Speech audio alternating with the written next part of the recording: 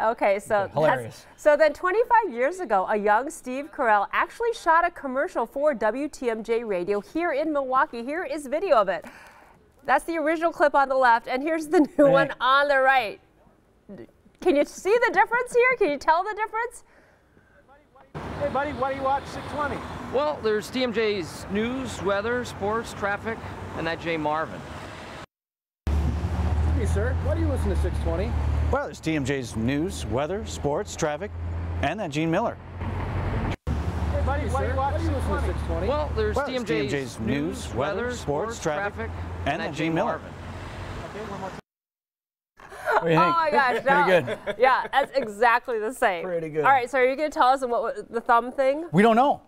We don't know what the thumb gag was about. Nobody knows. Like why you know, the he was Band-Aid? talking about he had his thumb bandaged. Clearly had something to do with somebody. Yeah. Right? When did Steve Carell record that? 25 years ago. Wow. I don't know. So that Assume it was wasn't a you paying back gig. then either. That was not me back then.